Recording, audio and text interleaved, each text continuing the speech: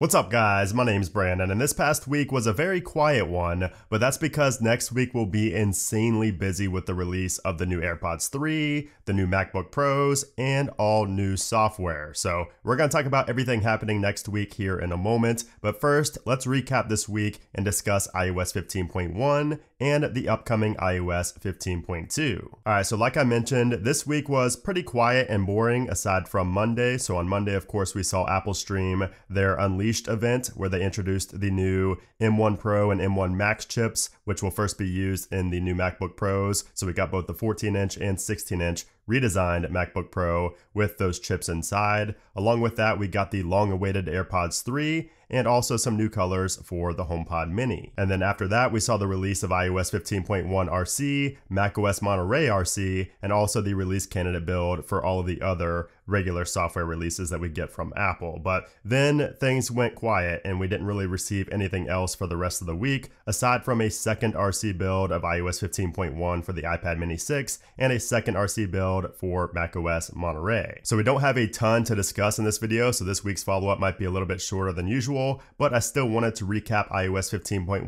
RC and talk about some of the changes along with how it's been performing for me and also for you guys. So the first thing I wanted to talk about is actually a new feature in iOS 15.1 that I have not covered at all over the past month that we've been in beta testing. I think I may have mentioned it one time, but I never actually showed it in action, and that is a new shortcut action for text overlay. So if we go and create a new shortcut here and we search for overlay, you will see that we have overlay text now. So that is new in iOS 15.1. And when you add that to a shortcut, you can see you could change the font, you could change the font size, the font color, you can rotate the text, you can outline the text, and you can even set the sizing to be proportional or absolute, which is really cool. And you can see you can choose from all these different fonts in here if you want to. And the reason I think this is cool is because I actually made a meme maker right here. So if we go into this, you can see this is how I created my little meme generator. And here's how it works. So you can use this to create things like memes. You can create, watermarks. You can watermark your images if you want to really quickly. But if we go ahead and do this right here, you can see I ask to say something up top. So you can just type in whatever text you want. I'm just going to type in something,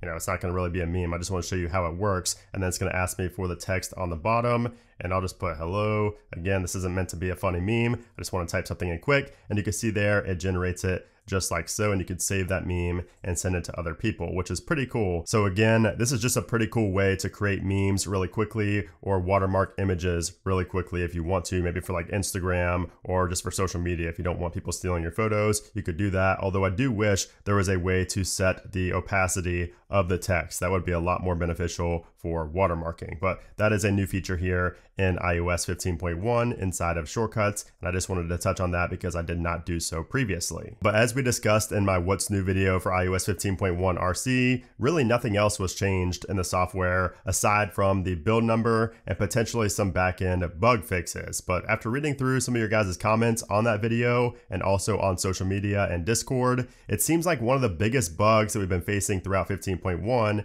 and really all of iOS 15 has actually been solved, and that is the storage bug. So if I go in here to my settings and go to general iPhone storage, a lot of people had issues right here where it showed the inaccurate amount of storage being used. And if you guys watched my What's New video, you would know that it actually happened to me for the very first time on RC, on the RC build, but it ended up fixing itself. So it appears that bug has now been fixed. And then we also have other bug fixes in this RC build and of course the final build as well, including CarPlay issues, the Apple Music pausing issues. So some people got the 15-second bug once again on 15.1 beta 4, but that appears to be fixed now. The shortcuts automation bug where it shows an automation failed even if it didn't, that's also been fixed. So basically if you had like the dynamic wallpapers set up and it ran and it actually changed your wallpaper, but it showed that it failed as a notification. That has also been fixed here in 15.1. And speaking of that dynamic wallpapers shortcut, if you guys had issues with this, you may want to set this to the limit and set it to get one photo. So I did just recently make a video on that, and some people were saying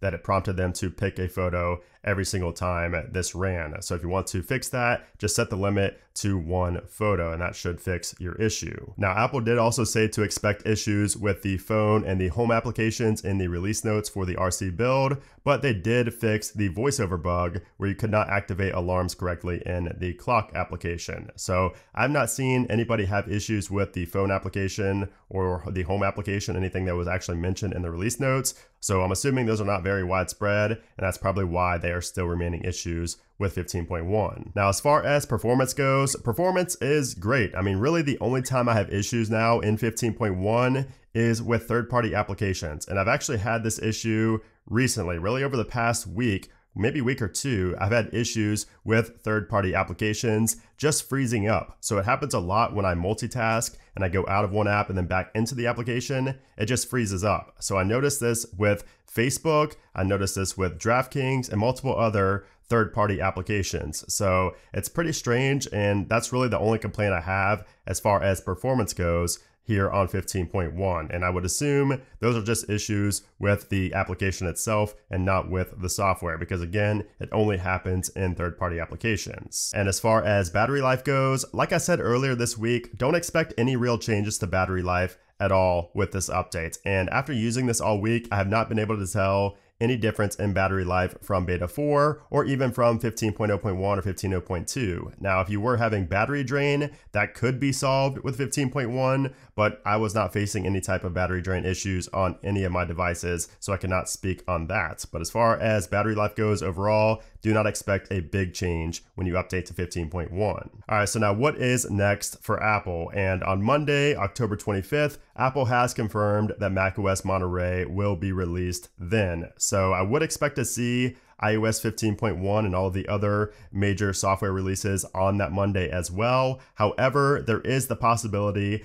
of iOS 15.1, iPadOS 15.1, and all of the others coming later in the week, since macOS Monterey has almost never been on the same schedule as iOS and iPadOS over the past few months. So I would still expect it on Monday, but do not be surprised to see it come maybe on Tuesday or sometime later in the week, just because of that wonky schedule comparing iOS and macOS. And then of course, one day after macOS Monterey and potentially all the other software releases on the 26th, that is when we will be seeing the new MacBook Pros arrive, and also the AirPods 3 and those new HomePod colors. So I did order a 14-inch and a 16-inch MacBook Pro, and also the AirPods 3. So expect coverage on Tuesday and throughout the week on those. And then also next week, we might be seeing iOS 15.2 Beta 1 released to registered developers. So I would not be surprised to see that come sometime mid to late next week. So Apple moves quick, and of course, if we get 15.2 Beta 1